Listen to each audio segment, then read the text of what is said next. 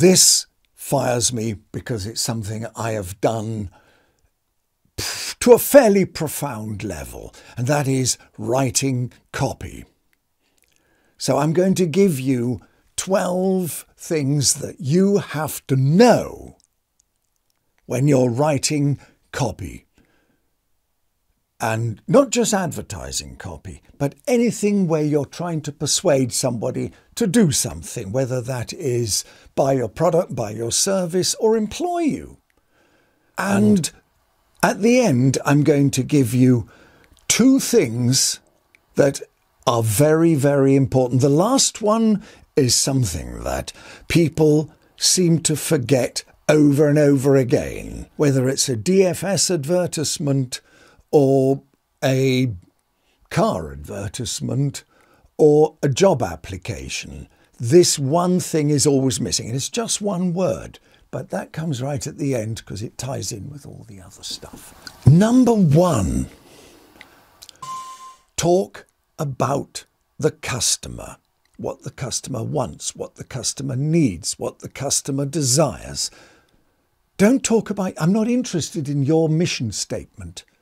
I'm not interested in how wonderfully clean your production facility is, or how whiz-bang super, or how motivated your employees are. Talk about your customer. This is so important. They don't want to hear about you. I don't want to hear about you. If I'm a customer, I want to hear about what you can do for me. I want to hear about me. We're living in a narcissistic world. Live with that concept. Talk about me. Number 2, and it is number 2 for good reason, because you've got, on average, 2 seconds to grab the customer's attention. Whether it's a job application, you send out, you put an ad in the paper, I'm looking for such and such a person, and you get like 100 CVs. Boy, that's heavy going reading through. And sometimes you don't get 100, you'll get like 500. So you just have to go, no,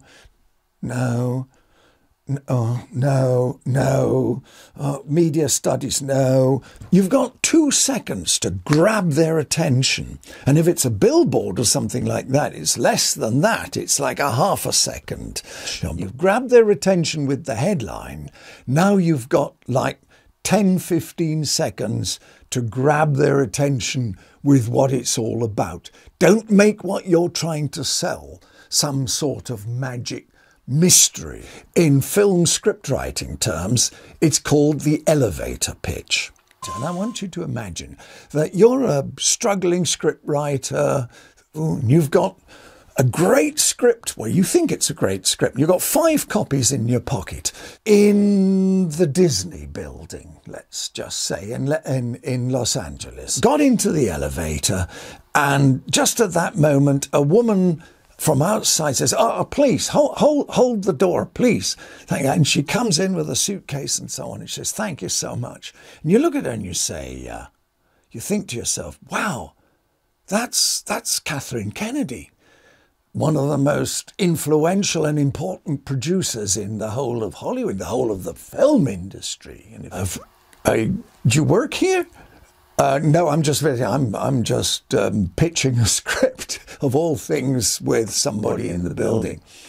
"Oh yeah, what is it about?" she says. "This is your chance. You've got 10 seconds to say, it's about a New York hardened cop visiting his estranged wife in LA at her office Christmas party, only to discover that the building has been taken over by terrorists, and he's the only person who knows that what's happening, and the only person who can save all those innocent employees."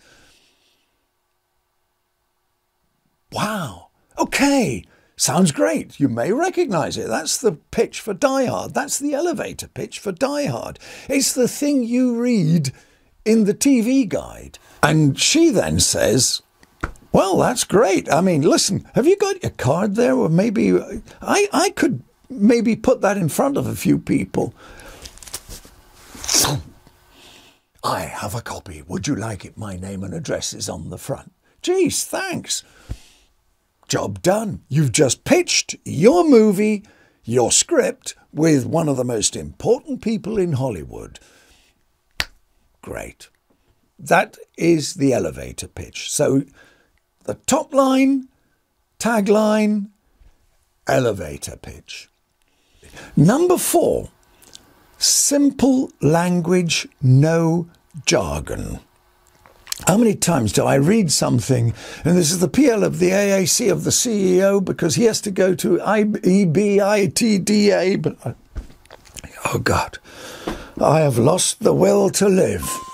Most of the time, this is important, and I discovered this as a journalist, even if you're writing to people, mostly engineers, whatever, who understand this subject, the decision makers are usually not that good at knowing the technical details. So for God's sake, keep it simple, straightforward, and short paragraphs, short sentences, and no jargon.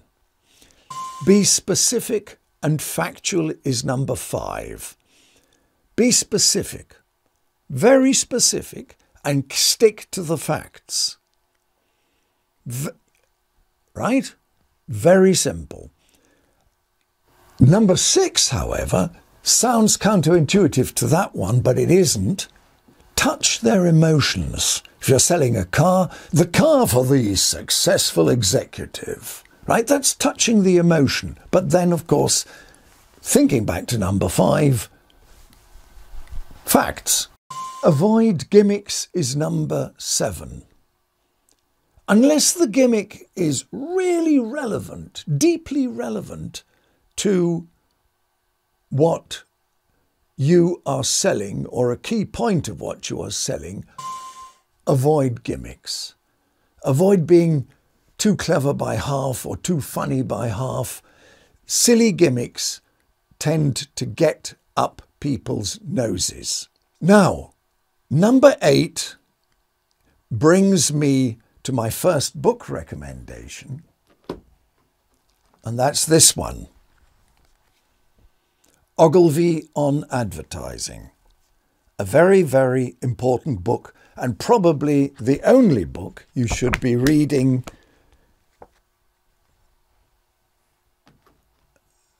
when it comes to how to write copy. That's the Bible. Read it. I don't care about the rest. Read that one. I just opened it at random. Here's one of his advertisements. A search for the sweeter cantaloupe. And look how much text he has put underneath there. He created this idea that the loudest thing in a Rolls-Royce is the ticking of the clock. And here is his advertisement. Here's a little advertisement for the Rolls-Royce. Look how much copy there is underneath that advertisement. Be fulsome. Explain. If it takes 2,000 words to cover every possible aspect of your argument, use 2,000 words. If somebody's buying a car or a house or something like that, something important, or subscribing to your software, and it's going to cost them like $50 a month, well, hey, that's a lot of money. They're going to read all that before they make their decision. Number 9, be honest. If you're selling a house, the roof is bad, say so. Say the roof needs attention and we estimate it'll cost £20,000 to fix it. Be honest. Better still, fix the roof first, then sell the house. Be honest up front. Otherwise, and look, if there's something wrong with your product, your service, whatever, fix it. Just fix it. And if it's a CV and you spent 2 years bumming around the world, say I spent 2 years travelling the world. Nothing wrong with that. Good thing to see on a CV. Sort of thing somebody like me would want to see on a CV. Be interesting is number 10. I would sum it up by saying pull them through the copy. Pull them through. Make it interesting. When I was a kid, I started reading all sorts of things, and one of which was Earl Stanley Gardner, Perry Mason, The Case of the Restless Redhead, stuff like that.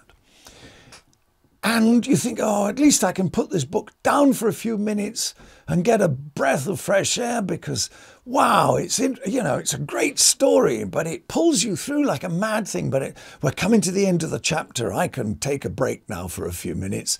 And then right at the end of the chapter, a man enters the room carrying a gun.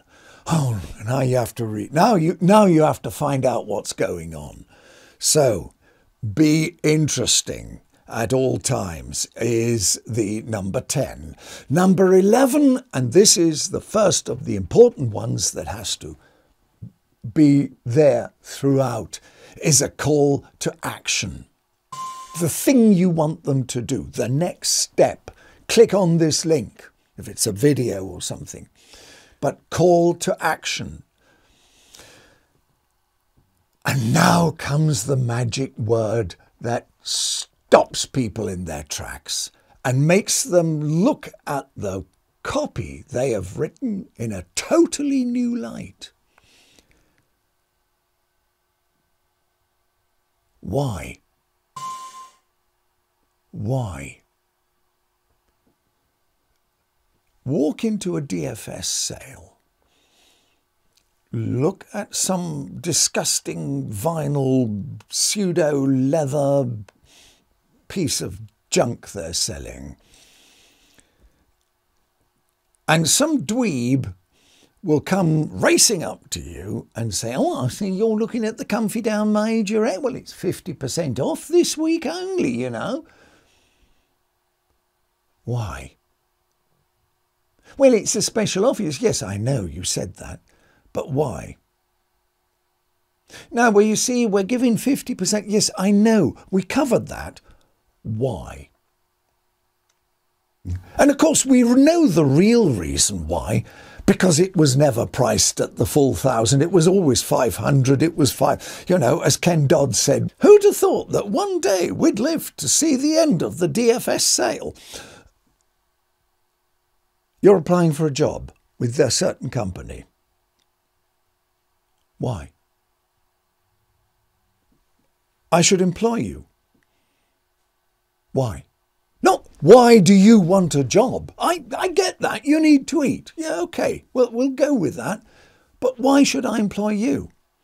I mean, what are you going to do for me? I bought the editing software that I'm doing these videos on, and it was remarkably cheap. I think 150 quid or something like that. And they were honest. They said, it's this because it's it's coming to the end of this generation and we're introducing a new version. A really cheap update will become available to you. But right now you can step in at a small fraction, normally like 500 quid, but you can get in for 150 quid and then get the update. Because we need the money and we're going to bring the update. That's a good reason. That told me why I should buy their software. And I bought the update for about 100, 110, something like that. So a good deal as far as I'm concerned, a really good deal. Now I've got the old version and the new version. Great. Now, and never forget that. Why? And when you've written your copy, your advertising copy, or you've written your letter of application or whatever it is, test it. Focus groups. Focus group with friends, family, the dog. Hey, Rufus, would you just read this and give me a 12-word summary of what you think of it? And then, or anybody, colleagues, whatever, other people in the office building, Test it, and test it again. Try different versions, see which one works best. And when it goes out and you're running live, see which version or how it reacts. You can discover that just changing a few words may completely transform your conversion rate. So test, and test again. And now my second, for those of you who are into creative writing, and writing copy is to some extent creative writing, just a little tip. Every screenwriter knows this one. And again, this is something that if you're into creative writing in any way, shape, or even if it's just a blog, you're just writing a blog. Save the Cat, written by Blake Snyder. Every Hollywood scriptwriter has read this book. They don't admit it. It's like a secret weapon. Though I did actually meet one scriptwriter, one very successful scriptwriter, writes the big Pixar Disney cartoons in part. And he actually admitted to reading this. Everybody else goes, no, I'm digging through and you discover, oh yes, so they have. It's a really great book. And of course, read all your favourite authors. Next time round, we'll be covering the next thing you have to cover, and that is the structure of your company.